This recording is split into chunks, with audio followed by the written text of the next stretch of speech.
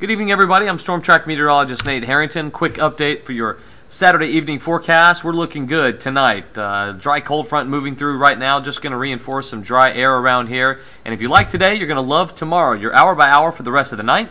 We see temperatures decrease into the low and middle 40s by 4 a.m. I think before sunrise, right around 6:15, we'll see temperatures drop to right near 40 degrees for morning lows. Your Storm Track Futurecast will show that clear night tonight.